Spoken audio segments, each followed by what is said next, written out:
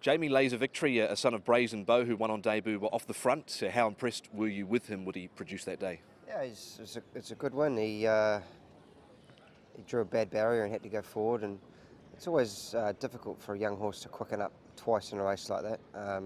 Showed gate speed from the barriers and then found a good kick when they straightened up. So I thought it was a nice win, and he's always sort of shown a bit of ability since he's arrived.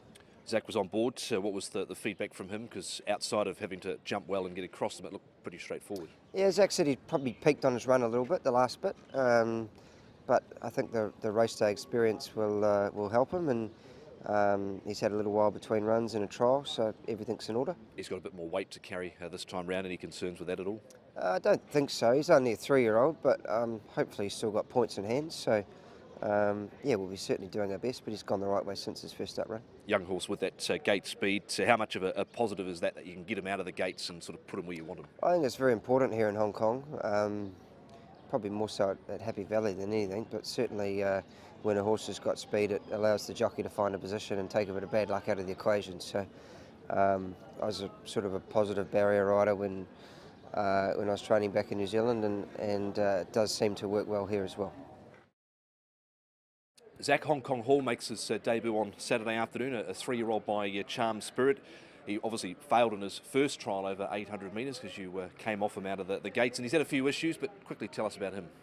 He's a nice enough horse, you know, apart from the couple of little hiccups that we've had with him. He seems quite professional. I jumped him out again recently, and you know, he's going good, so I'm happy with him. Has he been getting better with each and every trial that he's had? He has. He's learning to stand in the gates better. He's doing everything better, so like I said, I'm happy with him. Gate speed, barrier 13 down the straight, rail on the C course, so no false rail, so you're up against the outside rail. How much of an asset is that? It's a massive advantage for sure, and especially with the gate speed he's got, he should just be able to jump and travel in a handy to forward position quite comfortably. What about since the last time we've had you on the coverage, you've been back to Australia and had a couple of Group 1 victories. How satisfying was that to go back to Australia and perform like you did on good horses? Yeah, of course it's good. You know, on the track, obviously things went well, and off the track it was good to catch up with everyone. I haven't seen my friends and some family for a long period of time now. I was able to cover all bases, playing golf, have lunch, seen the house where it's at with the renovation. So to tie it all in and then have a good day at the races, it worked out well. You got any more plans to ride through any other days of the carnival down in Sydney? I'm going to go back on the 1st of April for the Derby Doncaster TJ Day, so nothing between now and then. Probably a little bit of a different path going into the race, but he was a month between runs, and you know, he went from 14 to 16 and then jumping up to the 2000 with a month between runs. You know, I had to make the decision whether to run him or to give him possibly a mile trial. I could have gone that way, but I think 8 days, you know, sort of with a 1400 metre race, to just take the freshness out of him and help him sort of get the distance. The 2000 is what I decided to do, and I'm pretty happy with that. He has been impressive in some of his runs so far. We have seen that. Just how much do you like this horse? I mean, what type of feeling does he give you heading into a big race like this? Yeah, look, he's one of those horses that has always been talented. And he's built like a staying horse. You know, he's long and lean and very clean-winded. So it was all about mentally getting him to switch off and getting him into relax before we could sort of work out where he was going to take us. So, you know, very satisfying that he's now made it to the race, and we've got him in that frame of mind where we can see, you know, how high he can jump now. Luke Smiling Collector going around for Jimmy Ting. It's taken him a wee while to recapture some of that good, useful form he showed earlier on, but how have you assessed his last 2 rides you've been aboard? Look, he's run good races. You know, he's finished. He's closed them off well. He's finished close. He's always been a bit tricky out the gates. He doesn't have much early tactical speed, so he's been getting a bit far back. But he's pulled a low draw, so hopefully we can use that to our advantage and put him in a prominent spot. He's been a horse in the past that has wanted to do a few things wrong, like run off on the turn. Is he getting sort of better and getting away from those bad old days? Yeah, look, his past 2 runs have shown that it looks like he's put that behind him. There's always a worry of, you know, getting him fired up early on and those habits creeping back in. But he hasn't done anything wrong in his past 2 starts. So yeah, hopefully he's gotten over it and he races properly. Is he one of those horses that comes across as a bit of a thinker when he sort of gets to that point in the race? I'm not sure if I'd say thinker. It's more early on.